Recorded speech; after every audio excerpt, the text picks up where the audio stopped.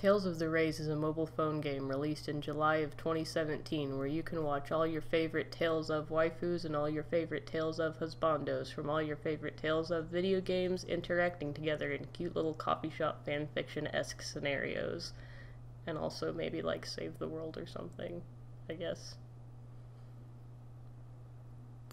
If you live outside Japan and have only played Tales of Symphonia like some normie, then you may be inclined to think, well, I don't have that many Tales of waifus, so why should I play this game? You'd be in the same boat as pretty much everyone else in the civilized world, which is probably why they're shutting down the global version of Tales of the Rays on May 29th. That's right, it's been in service for less than a year. Tales of the Rays was marketed, at least in the West, as a console-quality RPG for the mobile phone. And it was that, to an extent. Graphically, it looked more or less like Tales of the Abyss did in 2006, and gameplay-wise, it ticked all the boxes for what you'd want from a Tales of combat system if boiled down to the barest bones. You got your basic attacks, you got your slightly magical attacks called arts, you got your more magical attacks, which in this game are called mirages, and they're freaking cool, and they've got the animes, and they've got all the cool stuff. They're great, you want to do mirages all the time. Just kidding, you want to save up your mirages until the end of each level and use them all on the boss. That's just how it is, I'm sorry. The gameplay in Tales of the Rays is incredibly episodic, centered around highly simplified levels where you go through the level, fight exactly 3 enemies, or 3 groups of enemies. You have 3 enemy encounters, including 1 boss encounter, and you open between 2 or 3 treasure chests precisely, depending on how far you are in the game's storyline. Combat is simple tap and slash sort of thing. I'm doing it.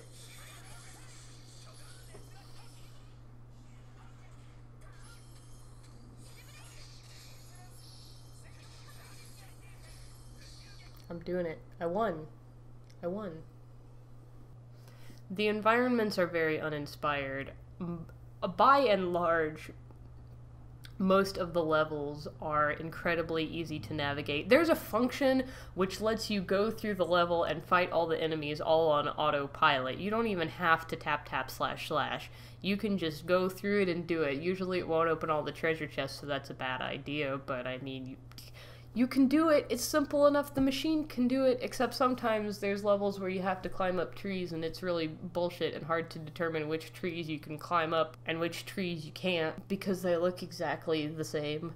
Level design falls into one of 2 categories. Either it's obtusely simple, you run down a straight line basically with little offshoots where you can either find a dead end or find 1 treasure chest, and at the end of the straight line you reach a boss basically, or they're so labyrinthine as to be incomprehensible because every point in each level looks the same. There's very little variation in level design or in enemy design, with a few rare exceptions. Some environments look cool, but also very homogeneous throughout the level. There is nothing to tell you which part of the level is the beginning and which part of the level is the end. It's very easy to backtrack and not realize that you have backtracked in some of the levels. But in the other levels, it is literally a straight shot beginning to end, and there is no in-between. There is no medium difficulty levels in this game. The real takeaway, the real draw, the real highlight of Tales of the Rays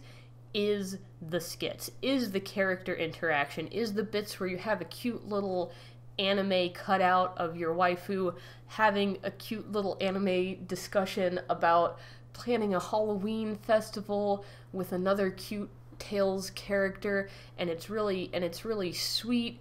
And they eat sweets together, and they do each other's hair, and sometimes they fight, sometimes they gotta save the world and fight bad guys, but sometimes they just bake cookies together, and that's what we're all really here for. We want to see Ruti bake cookies with Colette. The writing is by and away very good. The skits aren't voiced. However, the battles are voiced, which is very nice. The voice acting in the battles is...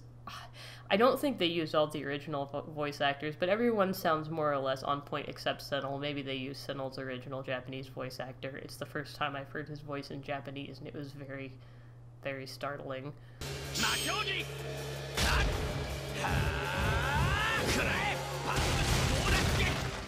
You can still play Tales of Raise in Japanese, and as far as I know, you don't have to do any strange things to convince your phone that you are in fact in Japan. Again, as far as I know. But the issue with that is that unless you read Japanese, the draw of the game really is the character skits. It really is the character interaction. There is not much fun to be had in the battle system, which is the only other component of the game. Well, that's not true. There are 3 real components. There's going through the levels and doing battles. That's 1. There's character skits. That's 2. And then there's all the, like, gacha and system maintaining, like, menu interaction stuff. That's 3. So, no one... I mean... Maybe someone is playing for the gacha element. I mean, you would to get cool new characters, obviously, but most of the time you don't get cool new characters. Most of the time it's to get weapons for your cool characters. And eventually, maybe this is just because I've been playing events for 2 weeks straight, but eventually you have so many cool weapons for all your cool characters that you're like, what am I gonna do with all these cool weapons? I'm practically drowning in magic discs. I don't think anyone's playing for the battle system, and I think very few people are playing primarily for the gacha system. I think people are playing primarily for the character interactions. And unless you speak Japanese, that element, or read Japanese very fluently, it's not it's not an auditory experience. It's a visual experience. You're reading the text.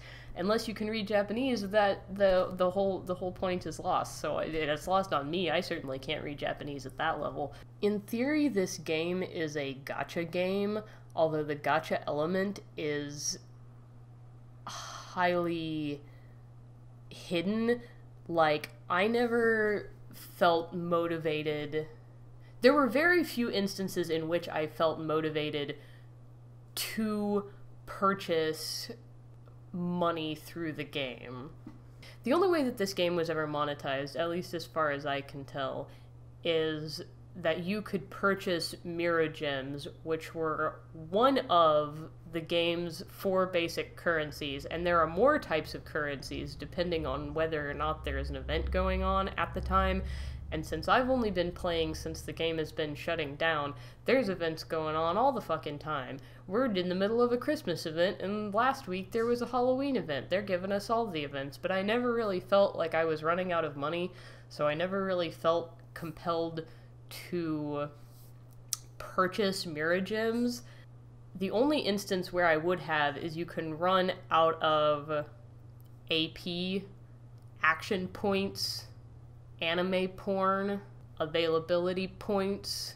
You can run out of AP, which will stop you from playing until your AP recharges. And you can buy AP with mirror gems, but as far as I can tell, you were never able to purchase AP directly, which seems like the sensible thing, because if I run out of AP, my first thought is I want more of this, not I'm going to go, like, buy currency to buy more of this. It's just I want more of the thing, so I was more inclined to just wait rather than purchase it, even if I could have purchased it. By the way, Ray's team, I would love to give you $20. I fully intended to purchase $20 of whatever, but you can't right now. They just turned it off. You can't give them any more money. It's over. They don't want money anymore, and that's why they're shutting it down, because their interface was not ever set up.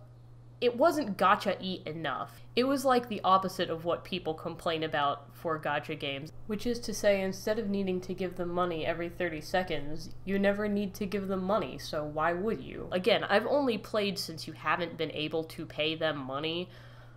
Really? I played for like 2 hours back when you could pay money, and 2 hours isn't enough time to run out of AP and give them money. That's the problem. If you ran out in like half an hour, that would be a fair amount of playtime. And also, it's not a situation where you would play for 5 minutes and then run out. You could literally play for hours and be pretty good.